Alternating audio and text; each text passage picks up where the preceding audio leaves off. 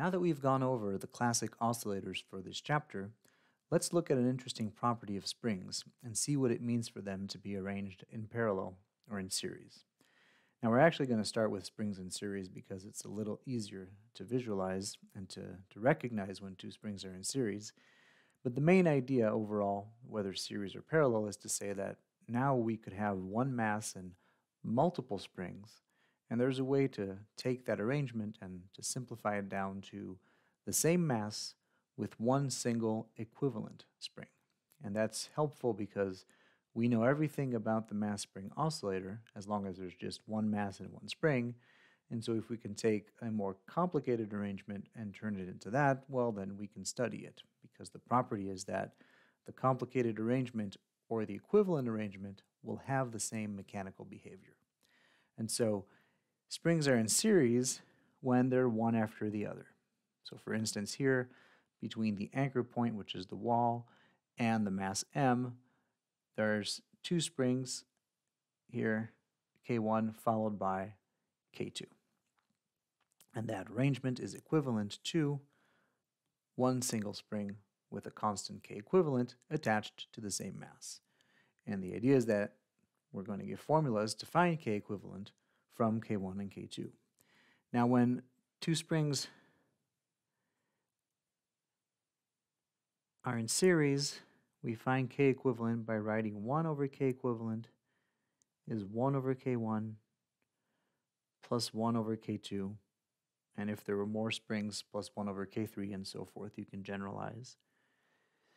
And if you did the math and you arranged these fractions to have a common denominator, you would then see that K equivalent, upon flipping the fraction that you would get, you would find K1, K2 divided by K1 plus K2. So either form is fine. Of course, if you have 3 or 4 springs, you might as well just start with the left-hand side and combine all of those together before you find K equivalent. It's probably going to be faster, but if you just have 2 springs, you can either use this form or directly the result. Just don't confuse the two. But what that gives you is K equivalent. So now it tells you what stiffness the spring has to have if you take only one spring with a constant K equivalent, so that it has the same behavior as these 2 springs on the left. And so the goal is to simplify your arrangement to the same mass with just one spring. So springs in series is one way that you can arrange the springs. The other way is springs in parallel. Now, springs in parallel are a little different than springs in series because between the anchor point and the mass, there are now 2 different options. You could go from the mass to the anchor point through K1 or through K2. And usually, when the springs are arranged in that fashion, they look like they're in parallel, like actually geometrically parallel to each other, hence the name. And so that's helpful and makes it easy to recognize when that's the case. However, just to be sure, if I took K1 and I moved it to the other side, these 2 springs would actually still be in parallel, assuming that, of course, that this spring is anchored here to a wall or something. And the reason is that to have them in series, they have to be one after the other, as in attached to each other. But here, they actually have the same behavior on either side of the mass as they do if they're both on the left side of the mass, as long as they're attached in this fashion. And that's because here, if you pull the mass to the right, then both springs pull back. And then if instead you had K1 on the other side, then when you pull the mass to the right, you would get K2 would pull back and K1 would push back, but that would be the same net effect as having K1 on the left-hand side in the first place. And so just to note, because we're really used to seeing them be geometrically parallel, but that's not really what being in parallel means. It means that they both have the same effect on the mass, and if you look at your options between the mass and the anchor point, you have 2 options here. Now, it turns out that even though it's a little bit harder to recognize springs in parallel sometimes, it's a lot easier to get K equivalent because K equivalent is simply the sum K1 plus K2. And if you had multiple springs, if you had 3 or 4, you would just add all the spring constants together to get K equivalent, under the condition, of course, that all the springs actually be in parallel. And so, again, the idea is to simplify an arrangement of springs down to a single spring with the same mass that would give you an oscillator that, first of all, is much easier to study, but second of all, has the same mechanical behavior as this arrangement here on the left. And so there's a bunch of problems that use these properties. Sometimes you're even asked to prove them, and we'll look at problems like that when we do practice problems. But to give you an example right here, this is a common arrangement that you would find, or something of the like. Right? So you have 4 springs, 1 single mass, and none of the classic oscillators that we've studied look like this. Right? We've only done 1 mass, 1 spring, and so when you see this, one of the first things you should think of is, how do I combine all these springs together based on the series and parallel rules so that I can get this down to the same mass with 1 single equivalent spring? And so that's what we're going to do here. Now, you have to start, you don't necessarily start on the left or the right or anything. You start with the arrangement of springs that is obviously in series or obviously in parallel. Now here, it is obvious, hopefully, anyway, that K2 and K3 are in parallel with each other. Forget K1 and K4. If you think of K2 and K3, there's 2 springs in parallel because if you look at your options, there's 2 ways to get to the wall from the mass, right? Either through K2 or through K3. And so the equivalent spring constant, we're going to call that K23. And K23 is going to be just K2 plus K3. And if all the spring constants are 1,000 Newton meter, that's going to give us 2,000 Newton meter. And so K23 is the equivalent spring constant, but just for this arrangement of 2 springs.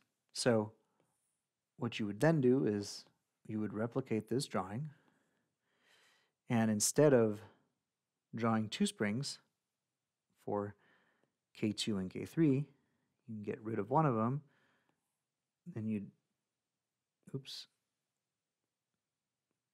there we go, and then you would call this one K23. So the arrangement above is identical from a point of view of the mechanical behavior to this arrangement here. So now you repeat the analysis. You say, well, I know what K23 is. K23, just for later reference, is 2,000 Newton per meter.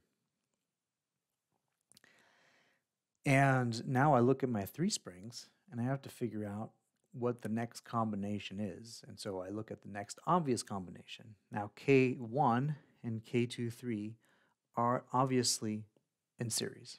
There's no doubt there, right? This is exactly what we drew above. They're one after the other. And so we are going to have an equivalent spring constant, call it K123, that we're going to find by writing 1 over K1 plus 1 over K23 is equal to 1 over K123. That's the same as having K123 is equal to K1, K23 divided by K1 plus K23. And so what's K1? Well, K1's 1,000. This is 2,000 divided by 1,000 plus 2,000. And so that's going to be 666.67 Newton per meter.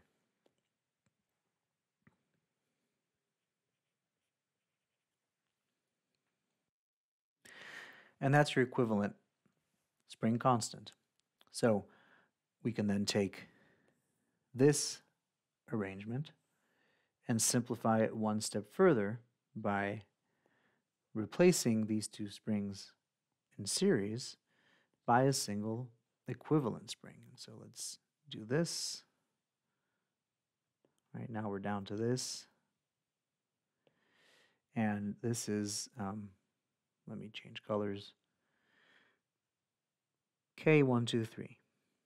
All right, now there's just 2 springs left, so we have to figure out if they're in series or in parallel. Now they're definitely not in series because they're not one after the other. They're not attached together in sequence. And we said earlier that if you would take K4 and you would place it on this side, it would be in parallel, in fact, with K123. So even though it doesn't really look like it, certainly it doesn't look like it the way it did here. The springs K123 and K4 are actually in parallel. And so because of it, I can conclude that K equivalent is just the sum K123 plus K4, because that's how I add spring constants if the springs are arranged in parallel. And so that gives me 666.67 plus 1,000, which is, of course, 1,666.67 Newton per meter.